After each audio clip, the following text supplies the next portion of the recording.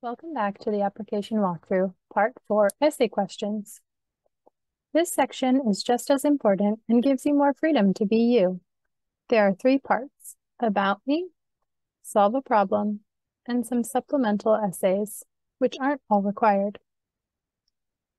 For the about me and solve a problem, you'll choose 1 to answer for a total of 2 essays. In the about me section, choose to write about the person you admire most or what you learned from a mistake. Be creative. Tell us about you. There's no right or wrong answer here.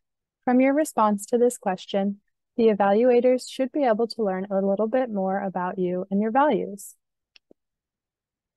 For solve a problem, choose between getting to 0 greenhouse gas emissions or adjusting your school schedule. Show us how you tackle new things that you might not know a lot about.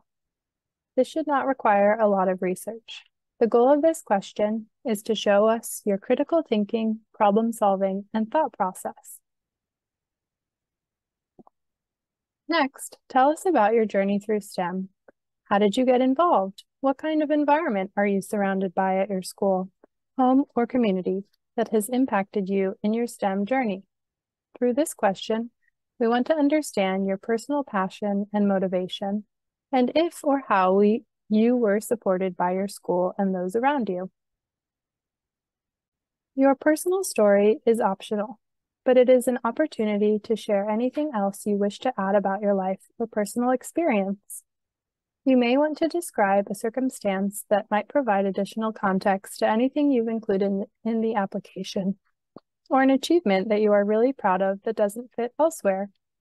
If there's something that you want the judges to know about you, or anything that might have affected your research experience, this is the place to share. Once you are finished, make sure to hit mark as complete. Tune in to our next video on part 5, personal interests.